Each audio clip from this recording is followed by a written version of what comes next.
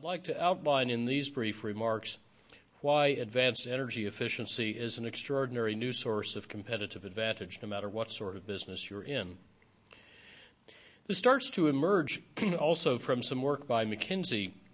They looked recently at what you save or what you spend in euros to abate a ton of carbon dioxide or equivalent greenhouse gas emissions in the world by 2030.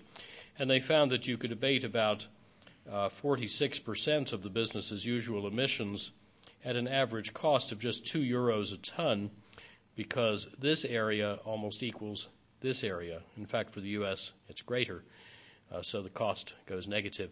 And it's quite a conservative assessment. Basically, you save more money on efficiency in the U.S., for example, than you would pay for the stuff that you do have to pay extra for. And that's without applying a lot of the new design techniques and technologies I'll mention, which would tilt the balance even more towards very profitable efficiency.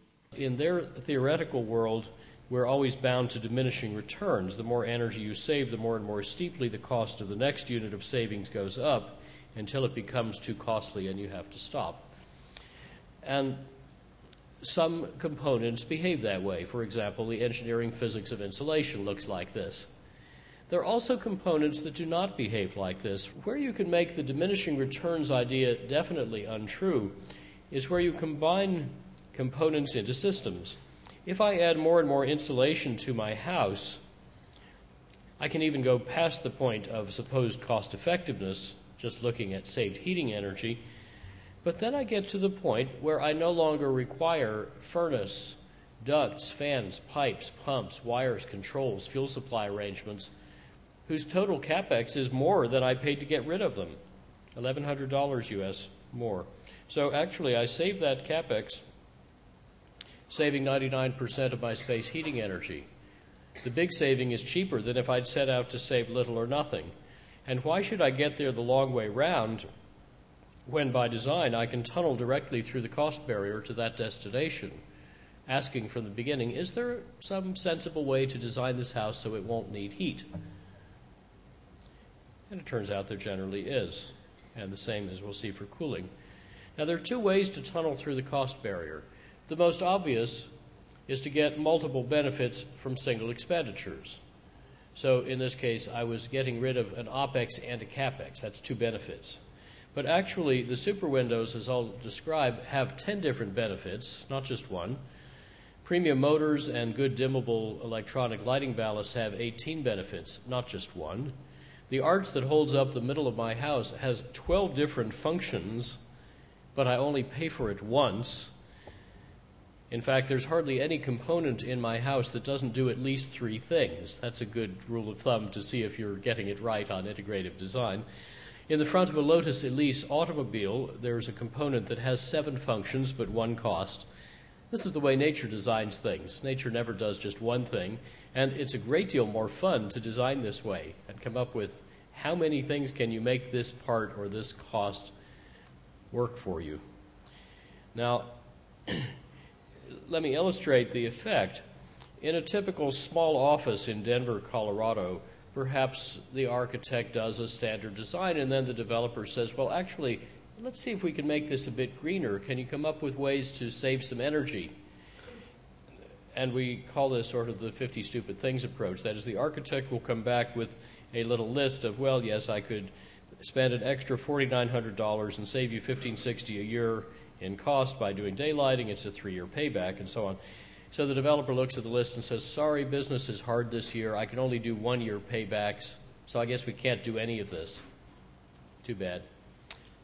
But actually, something got missed, because actually, if you do all of these things, you save $18,000 worth of HVAC capacity, and you can also save some on the glazings by putting them in the right place. So by doing everything on the list, none of which was individually yielding a 1-year payback, you can get a 1-year payback on everything together, because almost all of the added CAPEX is offset by the CAPEX reductions that you get as a result of saving 70% of the energy. You only see that if you look at the building as a system. Or here's a big building example in a cold place in North Dakota, $160,000 HVAC CAPEX savings resulting in a total CapEx saving of $36,000 in order to save an OpEx of $75,000 a year. And we actually observe this generally. My team's designed now over 1,000 buildings, including a third of the world's LEED Platinum buildings, and it's quite unusual for us to see CapEx go up rather than down. Now, there are two ways to tunnel through the cost barrier. The most obvious is to get multiple benefits from single expenditures. So in this case, I was getting rid of an OpEx and a CapEx. That's two benefits. But actually, the super windows, as I'll describe, have 10 different benefits, not just one. Premium motors and good dimmable electronic lighting ballasts have 18 benefits, not just one. The arch that holds up the middle of my house has 12 different functions, but I only pay for it once. In fact, there's hardly any component in my house that doesn't do at least 3 things. That's a good rule of thumb to see if you're getting it right on integrative design. In the front of a Lotus Elise automobile, there's a component that has 7 functions but 1 cost. This is the way nature designs things. Nature never does just one thing, and it's a great deal more fun to design this way and come up with how many things can you make this part or this cost work for you. So far, I've talked about saved OpEx and saved CapEx, but there's another whole class of benefits that building owners and managers and tenants will be extremely interested in, and it's great for marketing, and that is there are side benefits that are often worth 1 or 2 orders of magnitude more than the direct energy savings. For example, we consistently see an increase in labor productivity of about 6 to 16% in efficient offices where people can see what they're doing, hear themselves think, breathe cleaner air, and feel thermally more comfortable.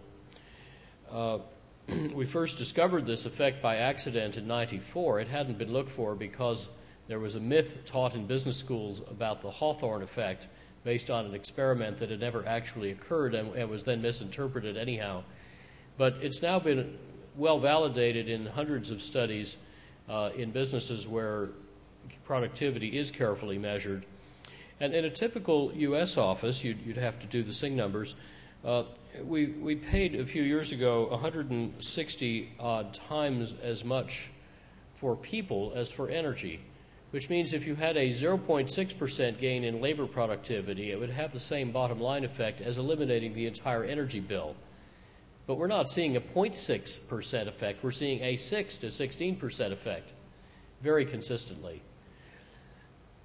So that's a huge win for the competitive advantage of the occupants.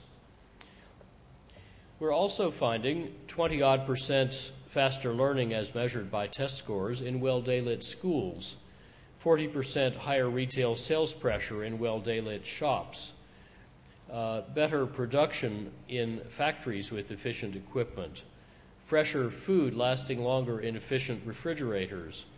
There are now over 1,000 peer-reviewed studies showing better clinical outcomes in green efficient hospitals.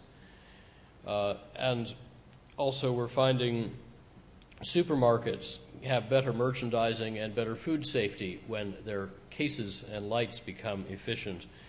Even in the steel industry, it turned out that, according to Lawrence Berkeley National Lab, you could buy twice as much efficiency on the same budget with superior financial returns if you started counting the side benefits of improving the production process as a result of energy efficiency.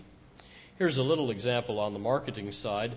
We have a chain of supermarkets called Stop and Shop, and here's a light tube that brings light down and then it's bounced out to the sides. You never want to dump daylight into a space. You want to use it to light surfaces. In fact, generally you should always light surfaces, not volume. And they got a 38% energy saving with a delightful ambiance. And when the CEO saw the slight extra capex, he said, "We'll never do that again. We're in a brutal, cutthroat business with tiny margins." About a fortnight later, they showed him the per cart sales data. He said, "Oh, we're going to do that on every store we build." And they are.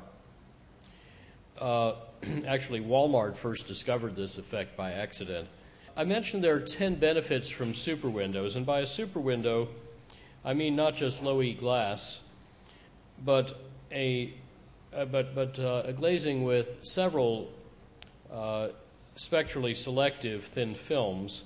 Typically, we'll use a suspended polyester film that's about 50 microns thick. It's invisible to your eye, and it's coated on both sides with low emissivity films that let light through but reflect heat. They come in about 7 different flavors for different climates and different orientations. And then in our latest glazings, we use 2 such films, each coated to both sides. And the result, when you fill it with xenon, before that we used krypton, insulates as well as 14 sheets of glass. In fact, I've got one that also uses 2 lights of low E glass, and it insulates like 19 sheets of glass.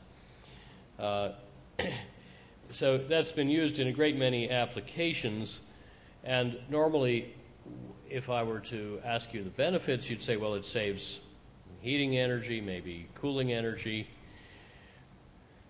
but also it saves fan and pump energy, which go as the cube of flow, so there's a disproportionate saving there to deliver the heating or cooling. You get better radiant comfort, which is half your comfort sensation. So if you're on the sunny side of the building, you will not feel you need to be turned on a spit and basted occasionally. You can downsize or eliminate space cooling and air handling capacity, save CapEx. And then there are indirect savings in construction cost because, for example, you don't need such big ducts. Maybe you don't need any ducts. And then the vertical and horizontal space that they occupy. In a cold climate, you wouldn't need perimeter zone heating even in Calgary or Stockholm. Your furnishings will fade less because the films also are very good at blocking hard ultraviolet. You get less noise coming in through the heavy gas insulation, so it's easier to use difficult sites like next to a highway. You don't get condensation and sash rot and so on. And you can better admit and control the distribution of natural light. And then the really big gain, as I'll mention later, is in labor productivity because of the better thermal, visual, and acoustic comfort that comes from these other attributes. Nowadays, we actually tune the detailed specification of the super window to each elevation of the building so that we independently control the flow of light and heat from each direction so as to minimize mechanicals, maximize comfort, and simplify controls. There are millions of possibilities, although they're a bit like gears on a mountain bike. They're mainly redundant. Now, there's another way to tunnel through the cost barrier, and that is to take advantage of improvements you're making anyway, to renew a facade or to renew old mechanicals or to replace something that has CFCs in it. So let me give you as an example a 19,000 square meter curtain wall office building near Chicago, which is very hot and humid in the summer, but also very cold in the winter. And this building was 20 years old, so the glazing edge seals were starting to fail. It happens at that age. You need to reglaze the entire curtain wall. But rather than replacing it with what was there, namely dark double bronze heat-absorbing glass plus a gray film that let in only 9% of the light, we found even in the early 90s we could put in a super window that would let in nearly 6 times as much daylight but a tenth less unwanted heat, because it would be essentially perfect in sorting out visible from infrared and letting in light without heat. And we could also reduce the flow of heat and noise by a factor 3 or 4. The extra US dollar cost would be about $8 per square meter of glass. But then we could add deep daylighting, which can now transfer light throughout the entire floor plate without glare, even in a very big building. You can go 40 or 50 meters if you want. And very efficient lights and plug loads. Typically the lighting load will be 6 or 7 watts a square meter connected, but net of dimming and occupancy controls, it'll go down to about 3 watts a square meter if you have modest daylighting, and as low as 1 watt a square meter if you have exceptionally good daylighting. Properly specified office equipment using its power management features in a Class A office runs about 2 watts a square meter. If you don't take any care in specifying it, it might be around 5 to 7. But altogether, when you put these things in the same building, on the peak hour you're going to save 3/4 of the cooling load. Well, in any case, you need to renovate the old HVAC system because of age and CFCs, but you can now replace it with a new one that's 4 times smaller and nearly 4 times more efficient, and because it's so small, it's $200,000 cheaper than renovating the big old one, and that turns out to be enough to pay the extra cost of the super windows, the lighting retrofit, the daylighting retrofit, and you end up saving 3/4 of the energy with a payback of minus 5 months. In other words, it's slightly cheaper than the regular 20-year renovation that saves nothing. It's going to take us a few decades anyway to retrofit all our buildings for super efficiency, so why don't we do it in coordination with these other improvements we're making anyhow? You might wonder whether certified green buildings cost more. There's a lot of speculation about this. Most people here assume that your platinum rating will add something close to 4 to 8% of price. Well, actually, we had 33 diverse LEED buildings in California over the past decade. The average cost premium was 1.84%. It was 0 for 5 of the projects. It was negative for some. And actually, most of the 1.8% was the paperwork of certification. The average benefits in any event were 12 to 16 times greater than the CapEx premium, so the ROIs were about 25 to 40% a year, 3-year payback at the old energy prices. And they were not yet tunneling through the cost barrier. They were stuck on the uphill side of the curve, as I think your platinum buildings generally are, because they only saved about 30% of the energy. Now, there's a more recent study by a firm that specializes in analyzing real estate economics, and they looked at 45 buildings seeking LEED certification compared with 93 matched pairs that were normalized all for time and location. And here's the distribution of cost, where blue are the non-LEED buildings, and the green, silver, and gold are those buildings seeking respectively bronze, silver, and gold or platinum. And you notice they're all mixed in together. It isn't like you've got the non-LEED buildings at the cheap end and the LEED platinums and golds up at the dear end. In fact, there was no statistically significant correlation whatever between LEED status and construction cost, whether in general or for specific building types. When I saw this, I became suspicious from our own practice, because we've helped design about 1/3 of the world's LEED platinum buildings, that it would turn out that really any cost correlation is to do with the experience of the designers rather than the nature of the building certification. And that's exactly how the data are now coming in. If you're paying a premium, it means you're paying for your designer's education rather than green costs more. And indeed, in a good Class A office, as I showed in the benchmark, we normally expect to save 80 or 90% of the energy and 3 to 5% of the CapEx.